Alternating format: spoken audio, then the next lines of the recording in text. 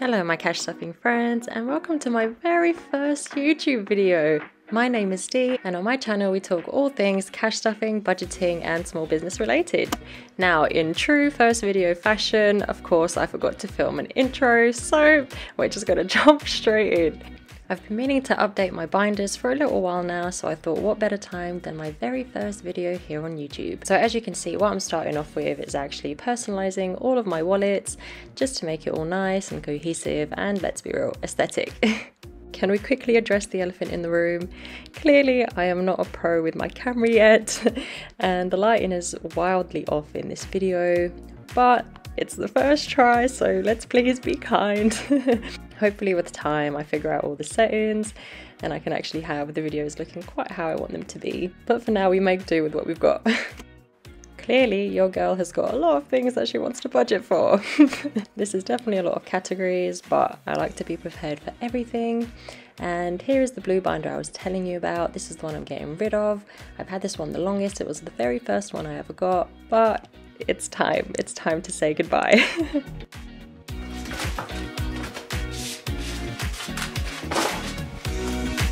After I finished personalising the wallets, what I ended up doing is taking all of the old ones out of the binders, just so I can actually sort them through and kind of update them a little bit. So I decided to use the pink one as an essentials one, but I really struggled to get this cardboard out. I mean, what is going on here? But after a fairly long struggle, I finally got there in the end and I managed to remove it. Hooray!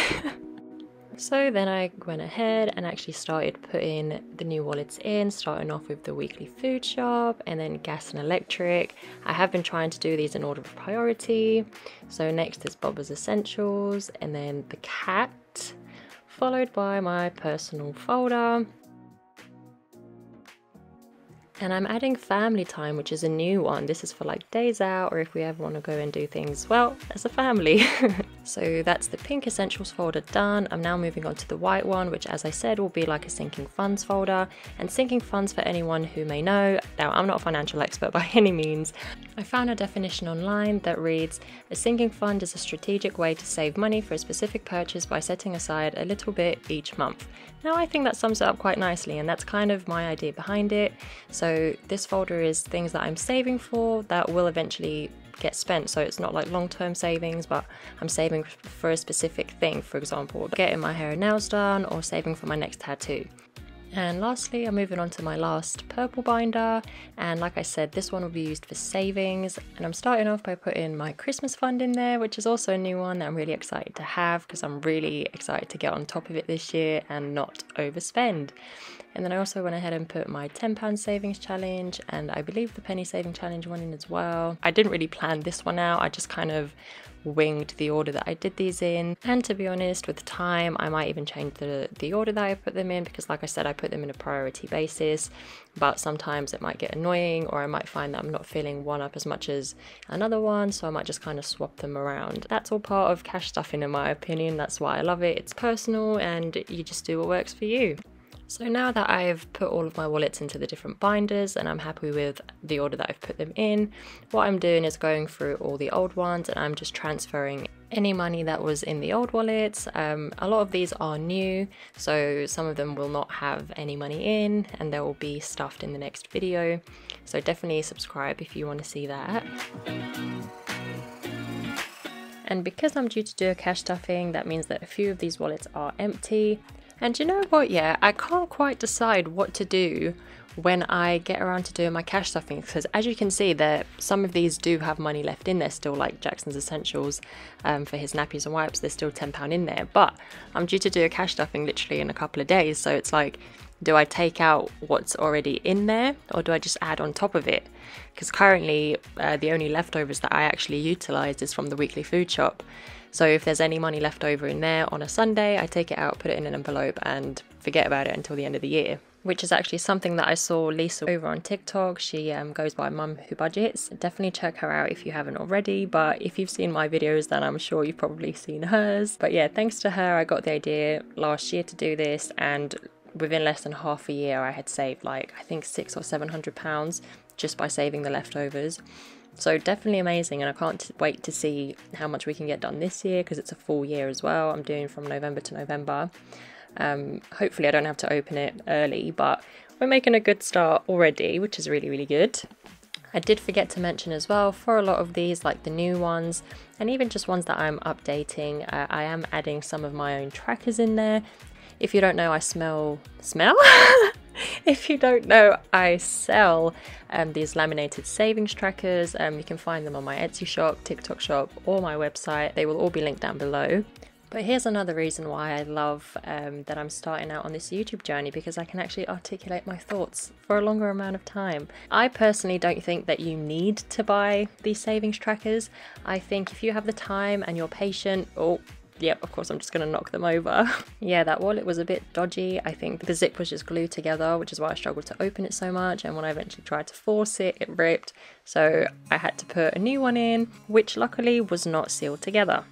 But as I was saying before the disaster ensued, I personally don't think that you have to spend money to buy all these trackers. While I do appreciate everyone who purchases from me, and personally I have purchased from people in the past before I was making my own, but at the time I really didn't have the money, even though I wanted more, which is what inspired me to create my own.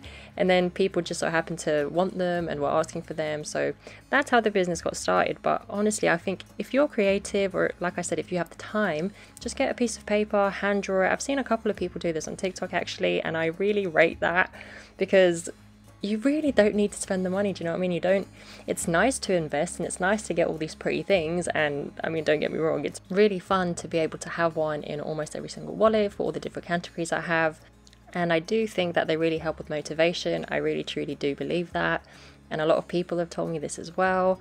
But if you're just starting out, you don't have to spend the money to be able to save. Like I said, just find a design online, draw it out, and just use that until maybe you can afford to buy one.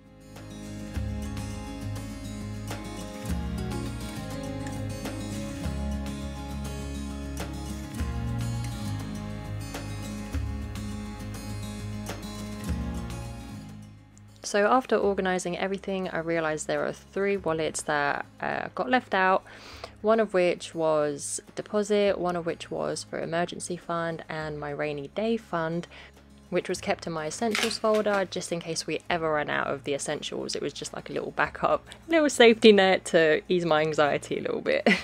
And unfortunately, I did forget about it when I was making the labels, so I'm just going to add it back to my essentials folder at the back, just like I did the last time, and I'm going to add to it as and when I can, because it has gone down drastically.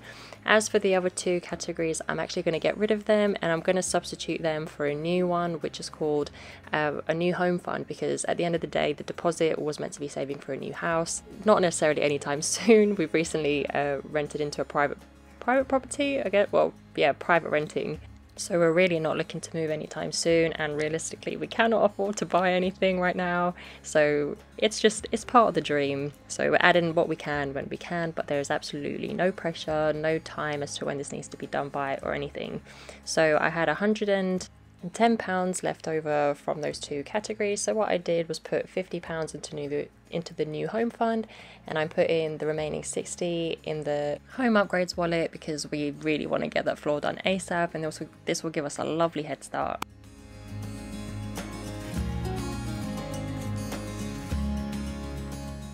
Cannot stop looking at this binder, honestly, it's so mesmerizing. But my friends, we have made it to the end of this video. Thank you so much for tuning in with me, and I really hope to see you in the next one.